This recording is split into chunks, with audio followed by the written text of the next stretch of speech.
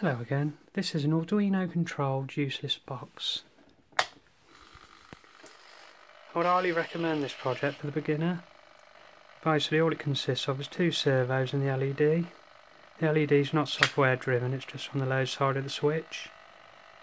Basically all I got is just a series of functions that increment a count on each iteration. Then obviously when it's switched on again it moves on to the next function.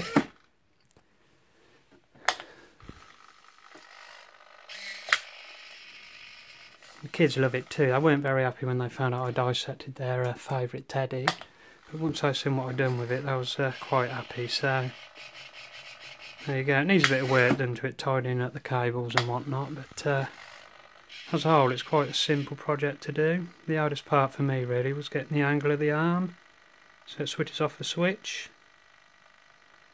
And that's it really. The total cost me about £5.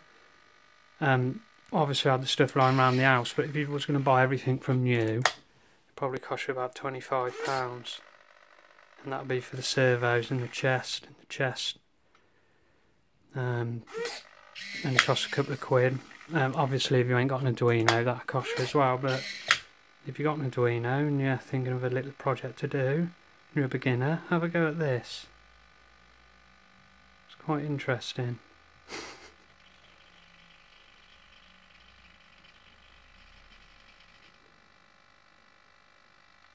Yeah, once you've got it up and running, it's when you can start playing about with the code. This is just, I've just finished it off, so I will have a look at the code and work on some more. I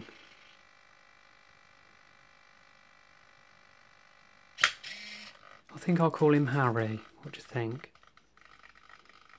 So, there you have it.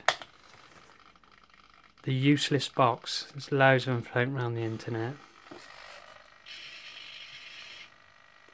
So I ain't got a use for it. They're quite entertaining, I think, for the kids.